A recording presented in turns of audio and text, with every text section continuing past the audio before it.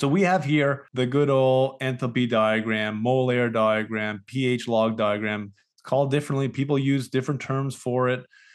And the importance of this, when I was starting out in the field as a service technician or was going to school as an apprentice, I'm sure I've seen this. I don't remember us spending a lot of time on it because a lot of people, oh, that's more of engineering side, that's more for designers. That is not true. If you're a technician, it is so important to understand this diagram because this is how you understand all the different refrigerants out there. So as we can see right here, this is called, some people call this the bell curve. This is the saturated lines. First step is understanding what's on the left side of it. So if you're looking at a diagram on the left side, saturated liquid or the bubble point.